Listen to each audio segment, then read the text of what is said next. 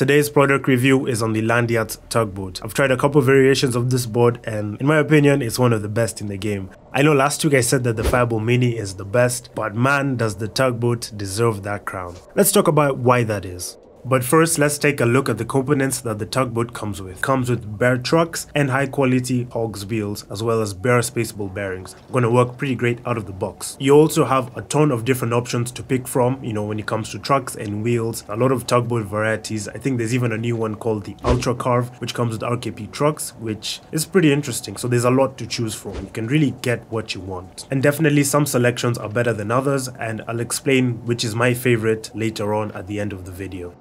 And let's quickly compare the Tugboat and the dinghy. Tugboat is wider than the dinghy. It's 9 inches, whilst the dinghy is about 8 inches in width. Because it comes with wider trucks, the Tugboat is a lot more stable than the dinghy and a lot more comfortable to ride for longer periods of time. It's also a little bit more beginner friendly than the dinghy. Between the two, I much prefer the Tugboat. For a more in-depth comparison of those two boards, do check out the in-depth write-up linked in the description. It should tell you everything you need to know.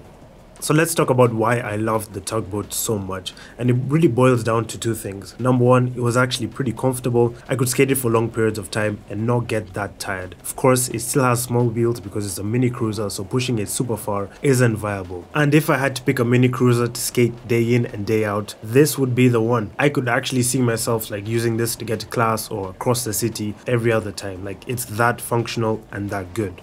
And the other thing that I really liked about it that I haven't felt with any other mini cruiser that I've tried is that I actually felt comfortable doing tricks on it. It had good pop. I could do pretty high ollies. I could do a couple pop shoves. I could do a kick flip. I could do a no comply.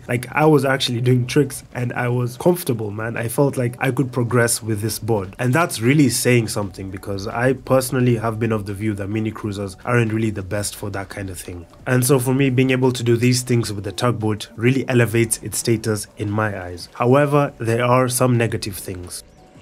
Negative thing number one, because the Tugboat is wide, it comes with 155mm trucks or 130mm trucks depending on which wheels you choose or which board you choose. These wide trucks lend that stability and that comfortability for riding over longer periods of time. However, with wide trucks, you trade in nimbleness and quick turning for stability. So the 155mm version of the Tugboat was stable, but it felt sluggish and hard to turn at times. In a city environment, this really felt limiting and I couldn't really weave in between people, in between obstacles. I had to use the kicktail to turn a lot and it wasn't that nice. On the flip side, yes, if you're a beginner, this stability could be a benefit to you. I only really felt a good balance of turning and stability when I used 130mm wide trucks on this board. However, in my review I actually used 130mm Paris trucks, not the bare TKPs, so your experience may vary. I think your experience will be comparable with mine, but just do keep that in mind. So yeah, all to say, if you're buying this board, go for the one with the 130mm trucks. Forget about the 155mm. My recommendation is the one with 130mm.